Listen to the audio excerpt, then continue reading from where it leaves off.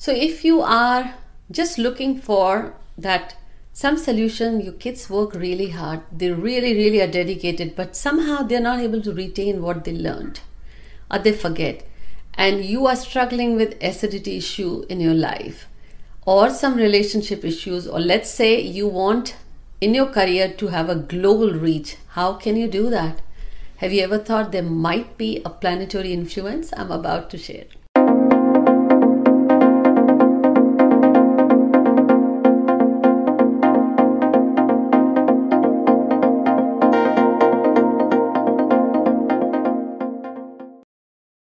Hi everyone, this is Jaya Karamchandani and welcome to Invincible Passion Talk Show. Quite unique conversations we have started here. Before I share, hit the subscribe button, give us a like, and don't forget to press the bell notification so you get notified. Now, health. Acidity has become very common. Take care of your health, take care of your diet. Do not solely blindly depend on planetary influences or remedies, but here is what I'll say. Acidity is a health concern, but from astrology perspective, if there is the negative influence or imbalance of Venus and Rahu, it indicates by acidity. In fact, our body needs alignment, and when it's out of alignment or sync, whether what you eat, what you wear, how you feel, your thought, everything is interrelated. So if you want to cure your acidity and also balance the Venus and Rahu imbalances, roast little cumin or just the raw, little, just mush it and chew it. Not just garble it or swallow it with water. Try to chew it. Now make sure your health permits and you ask your medical doctors. Two things, taking care of your acidity as well as your planetary imbalances. Now, many of you say that your kids work very hard and they are really diligent and dedicated, but somehow they forget what they learned or they don't recollect at the right time. Let me ask you, walk into your kids' room or their study table. Have they kept books all over? Have they collected old books, old newspapers, or their pens that are out of refills are still there, broken pencils, erasers, crayons are there? Well, if things are all over, their knowledge is going to be all over. They're not going to retain it and not recollect it. Clean the study table. Make sure it's clean and throw away the old things or give away in goodwill or donate the old books. Don't keep unused old stuff. And you will see your cup is clean, your mind is clean, your kids will retain information. Give it a try, it really works. Now, for relationship, either you're looking for stable relationship or you are in a relationship and there seems to be heated arguments or misunderstandings. What can you do? Thursdays and Fridays are very important for any relationships. Not that others are not, these are more. On these days, avoid dark colors, dark blue, black, dark brown.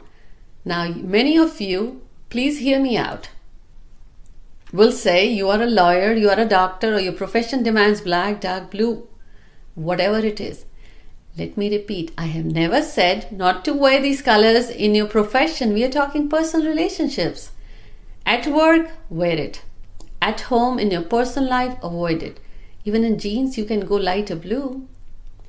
Instead, use lighter colors, light white, off-white, light yellow, light green, light pink. Now, even at work, which demands black or dark blue, you can get creative. Wear inner clothing of the light colors.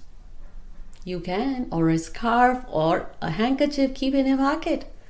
There you go. All you have to do is get a bit creative. This really works. Give it a try. So we talked about the health, we talked about the kids, we talked about relationship, and now about your career, your job. Many of you are very well educated professionals watching this show every week. Logically, there is a craving inside you, or you don't know, you did MBA, you went to law school, but you don't know what exactly you want to do.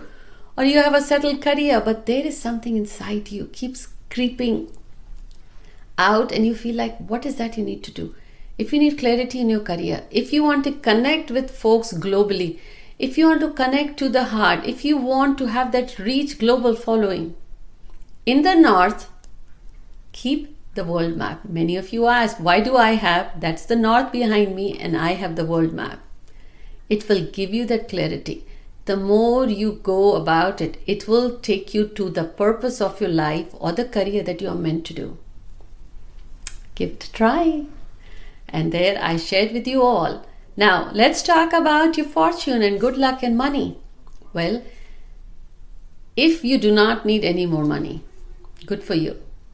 But if you need to grow that money, finance, and influence, to me, money is not the number in your bank account or not the cash in your hand. To me, money is that flexibility, that comfort in your life that gives you to do what you want to do. And you can label it with numbers, or you can call it the energy. So if you want to have that energy of abundance, good luck, prosperity in your life on a daily basis, say it any time, any day, any number of, but 28 times you can say instead 45 or 108, or just as your heart pleases for a few minutes. What are you going to say? Divine find count now. You're making your tea, you're drinking your tea, you are about your walk, you're driving. Make sure you're still focused on driving. All I'm trying to say, any time of the day, just say it. Why it works and what it does is, it attracts money opportunities. It attracts money energy in your life from different avenues, and gives you even inside you that feeling of you are abundant. And that is just amazing feeling. Give it a try. Now let's dive in. Not forget that this is another important part, is gratitude. Whatever you have, whatever you are aspiring to have, if you are grateful for you already have, life will bring you more opportunities to show your gratitude. And what do you need to say? Any time of the day, just make it a gratitude prayer. I'm grateful for being a money attraction magnet. Such a powerful affirmation. Affirm that any number of times. The more you feel it, the more you will see it. And the more you will see it, the more you will start feeling more. So you have to create this. I am grateful for being a money attraction magnet. Feel it. Don't doubt it. It is the faith that moves the mountain.